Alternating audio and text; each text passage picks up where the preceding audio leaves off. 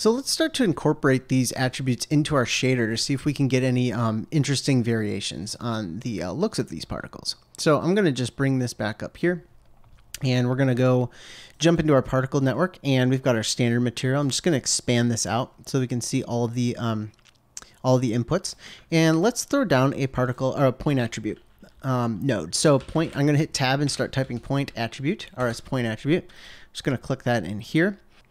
So let's just grab maybe the, let's grab this random attribute, this rand right here, and assign sort of a random color to our object using that. So here in this particle attribute lookup, instead of CD, I'm going to type in rand, just as it is on that other, on the attribute.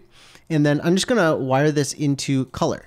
And now if I click render, we should see that they're all sort of different colors. It's kind of hard to see, but you can see that some of these are black and some of these are white because that random value from 0 to 1 is being supplied to our color.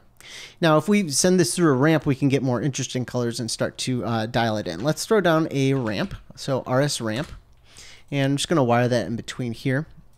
And here, this by default is also going from black to white, but maybe let's crank one of these colors to that orange kind of theme that we're going with for right now. And you can kind of see now that we get this sort of orangey white ramp. I'm going to just bring this down like so. Maybe I actually want to have more orange particles than white particles, and I can kind of snug those together like so and kind of get a different kind of look for our particles like so.